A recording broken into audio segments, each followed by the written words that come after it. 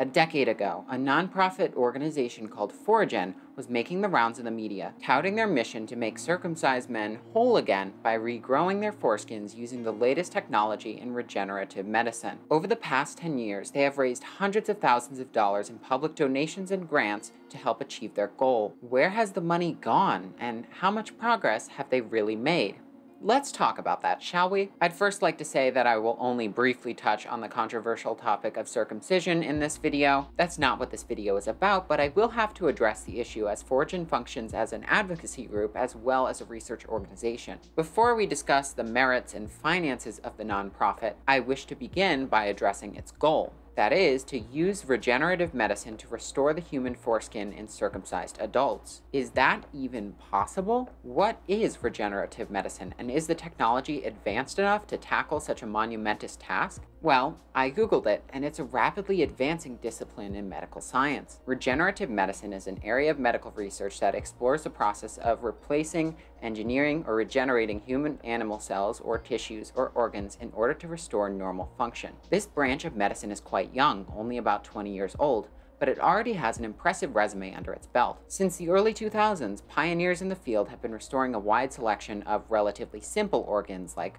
tracheas and bladders through a process of decellularization and transplantation. This process works by harvesting stem cells from a patient and using those stem cells to grow a new organ. They strip a donor organ of living cells and use that scaffolding to grow a new organ for the patient, which, when transplanted, is much less likely to be rejected by the body. Now, this process is revolutionary, but it's rather expensive and only works on simple organs, and the human foreskin is relatively complex, at least when compared to a bladder or a trachea. Currently, all new organs have to come from a decellularized donor organ. However, future technologies like 3D printing may eliminate this need. As far as advances in the field of regenerating sexual organs, in September of last year, a team of scientists successfully decellularized a human penis, but just the core tissues, not the foreskin. But that's a huge achievement and proves promising for other areas of regenerative medicine. All in all, regrowing organs, including the human foreskin, seems entirely possible,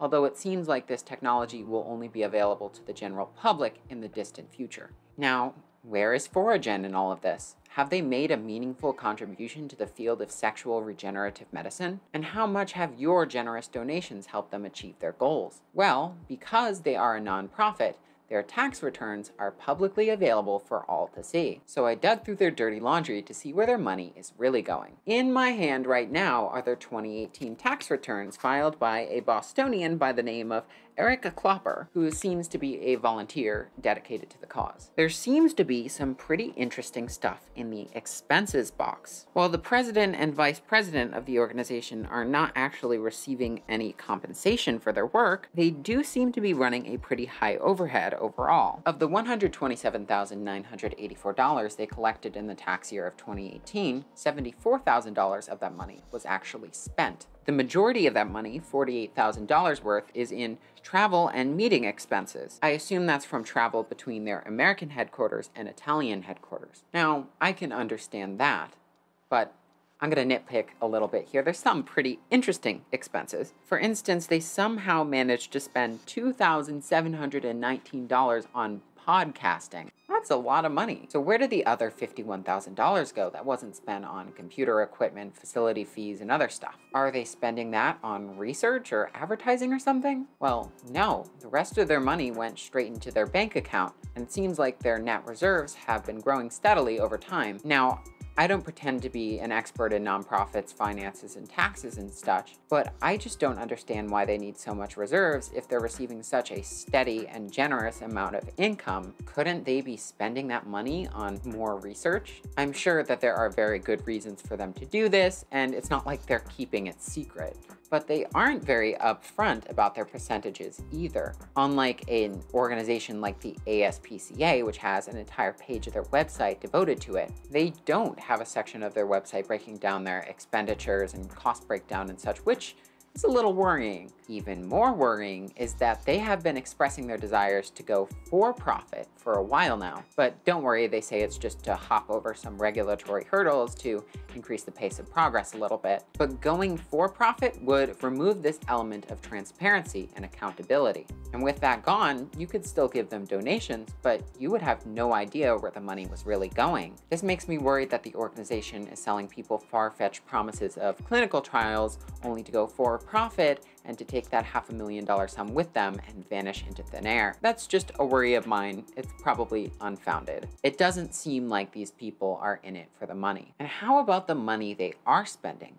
What have they done with it? Well, as far as advancing the field of regenerative medicine, they've earned a lot of respect points from me. They have funded the research and publication of papers in peer-reviewed journals. They've worked with respected Italian universities and have actually successfully decellularized human foreskin tissue. This is some pretty groundbreaking work, and it's funded directly by people's donations. And that is the good news. There is some bad news. I have some ethical questions about their advertising strategies, that is, how they're getting people to donate. And this is where we get to the touchy topic of circumcision itself. If you don't know what circumcision is, it is the surgical removal of the foreskin from the human penis. The procedure is especially controversial because it is done on infants, which raises ethical concerns about consent or whether its benefits outweigh its very unlikely but very real risks. Besides those serious concerns, is being circumcised really that bad? The argument against it is that it removes sensitive tissue from the penis and therefore reduces overall sexual satisfaction and pleasure, but there isn't that much evidence to actually support that claim besides anecdotes and speculation. Absolutely, the foreskin is an important part of the penis, and it definitely changes the way one experiences sex, but massive surveys of men circumcised later in life, and even more massive meta-studies of those surveys have found no conclusive evidence that circumcision has any large or meaningful impact on sexual satisfaction or pleasure. But Foregen doesn't want you to know that. They want your financial support, and they will stop at nothing to get it. Just read the first sentence on the homepage of their website. Foregen's goal is to heal the physical detriment that is inherent to circumcision, including the functional and sensory losses to the penis when circumcised, as well as the potential for psychological damage for those on whom the surgery was performed. Their campaign is manipulative. It's filled with emotionally charged language designed to tear at the heartstrings of men who already feel sexually inadequate. It's kind of disgusting, to be honest with you. It seems like they're selling something more nebulous than just a regenerative procedure.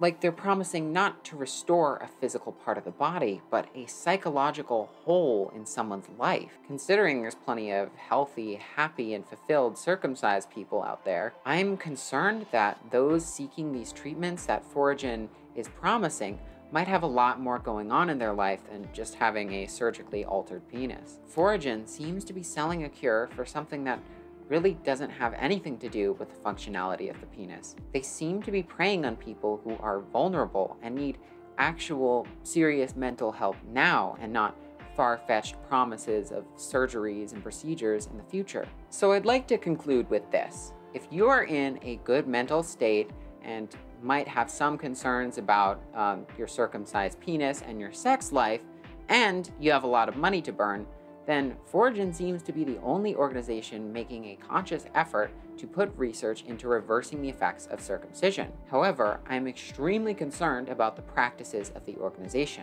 Not so much its financial practices, although there may be concern if they go for profit. I'm concerned about the use of manipulation tactics to gain funding. What they're doing is rather unethical, and they need to seriously rethink their advertising strategy so they don't cause psychological damage to the people they're allegedly trying to help. Anyways, I'm Robert Tolpe. If you enjoyed this video, don't forget to like, comment, share, and maybe subscribe because I worked pretty hard on it as always. And goodbye for now.